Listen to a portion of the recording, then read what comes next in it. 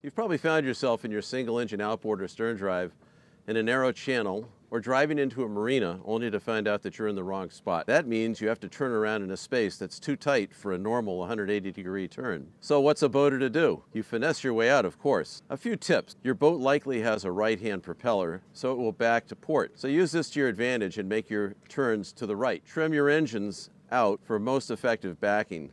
That's because the propeller wash will be directed down under the boat instead of against the transom. So now let's have a look at how it's done. I'm just going to take the engine out of gear for a minute.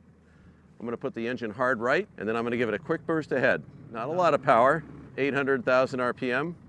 And then I'm going to take it out of gear and I'm going to shift the rudder to hard left. And then I'm going to put it in reverse. Give it a quick burst astern, and then I'm going to take it out of gear. I'm going to shift the rudder to hard right, and then I'm going to give it a quick burst ahead.